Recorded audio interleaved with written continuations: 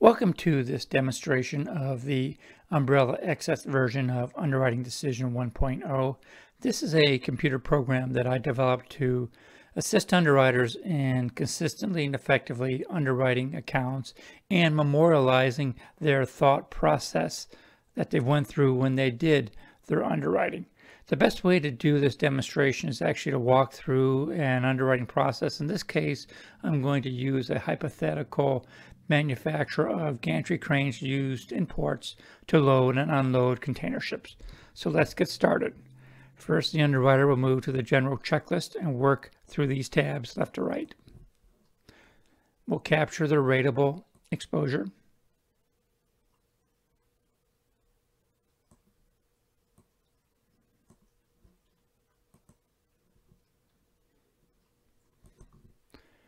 Brief description.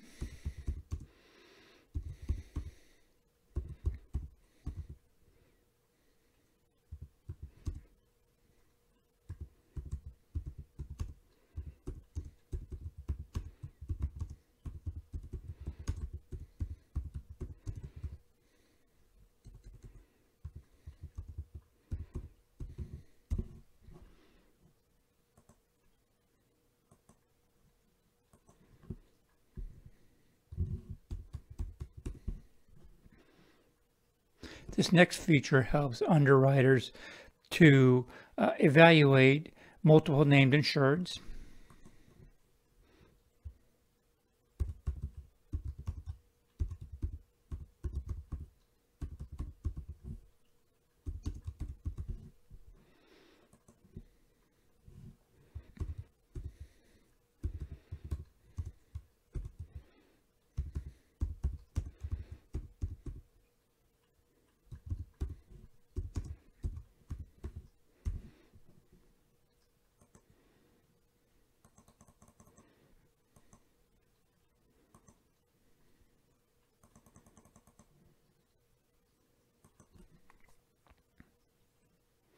Now we're going to evaluate the reliability of the underwriting sources.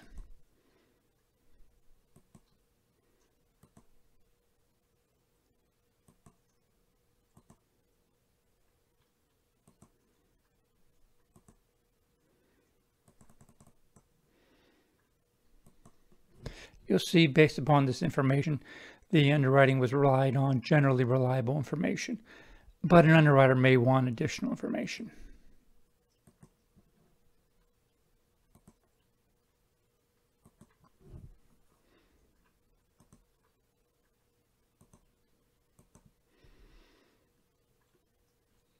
Do a quick review of management quality.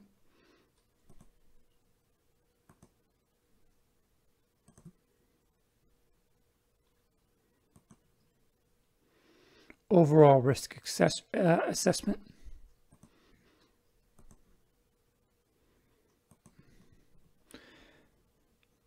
Evaluate the premises operations.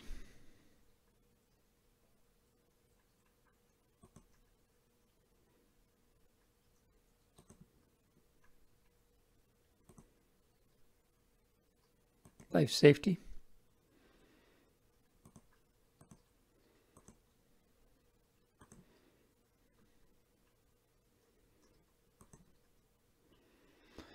We could be analyzing liquor liability if that was an exposure on this risk, but in this case it is not, so we'll click Do Not Apply.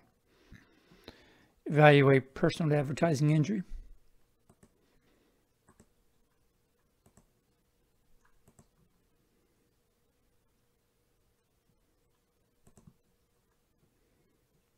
Move on to products exposures.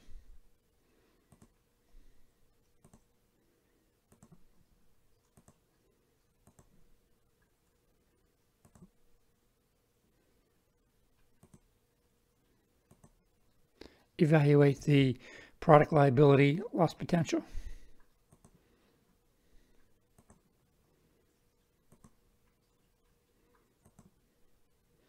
Evaluate owned auto exposures. In this case, this risk has a couple private passenger cars and a couple pickup trucks.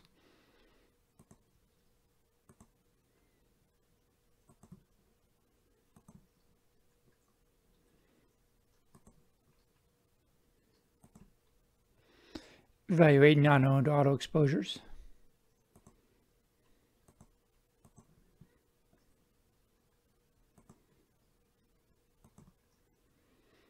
And review potential employers' liability exposures for dual capacity claims and third-party overactions.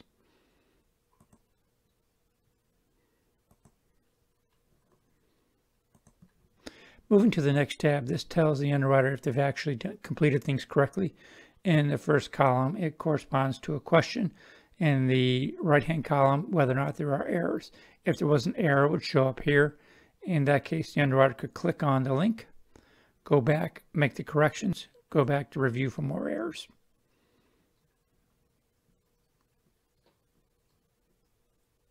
There are no errors.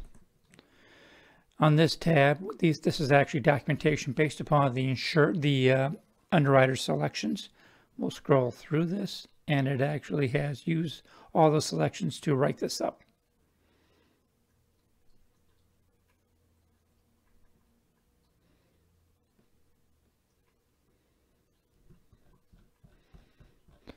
As an underwriter, I always prefer to copy and paste this into a Word doc and do some additional customization before I copied it and cut it and paste into the policy admin system I was using.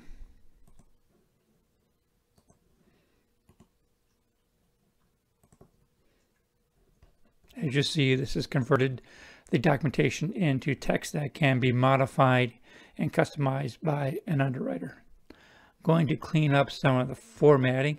That'll give you a chance to read through some of the documentation that has been developed.